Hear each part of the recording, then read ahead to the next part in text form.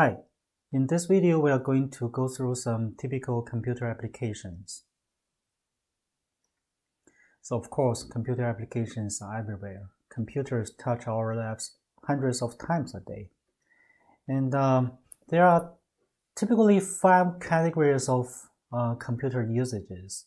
Like you can have the home usage, small office and home office usage, mobile usage, large business usage, and some powerful computing usage. Okay. And for the home usage, you can use the web access, entertainment, communication, personal, like financial management and personal stuff. You can use the computer. So here shows you some important, computer applications for personal usage. You have the some video games and some trainings.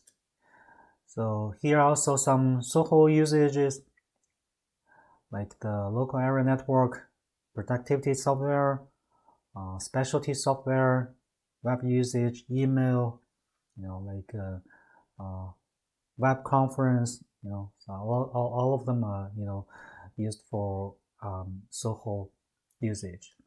And here are some mobile usage. You can use your mobile phone or tablets or computers to work during business trip. Okay.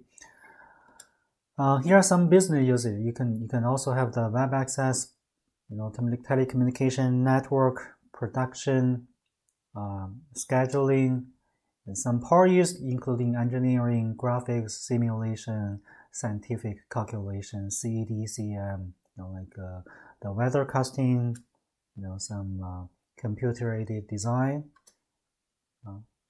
Here shows you some virtual reality applications, which has been used in 2008 Olympic Games.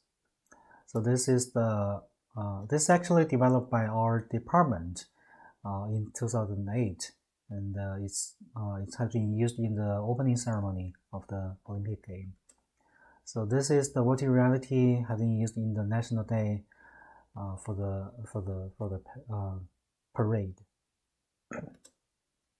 So this automatic test applications, so computer applications actually has been fully used in the industry.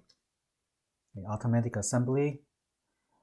Here are some computer applications in the society, like in the education, financial, government, healthcare, travel, publishing. All of them use computer applications. You can go anywhere by booking the tickets, to manage your trip. So this is online education, like what I'm doing now. You can just study your courses online. So you can go to Coursera, or you can go to other websites to study the courses. Okay. And online shopping, of course, I think you must be quite familiar with the online shopping. Okay, and remote healthcare, you can, especially recently, the more and more devices can measure the condition of the human body more precisely. So that gives us the possibility to do the remote healthcare. So you don't even need to go to the doctors. You can just log into your application, and then the doctor can remotely diagnose your body situation. So this is a government website. So recently, more and more government department, they put their government-related affairs online. So you don't need to go to the offline department to do your business. You can just apply online. So which is more and more convenient. Okay, we just go through many different type of computer applications. I would say almost every aspect has been fully affected by the computer technology. So you can see the computer application anywhere. And that's why the computer science is so important, that everyone should have some basic computer science knowledge.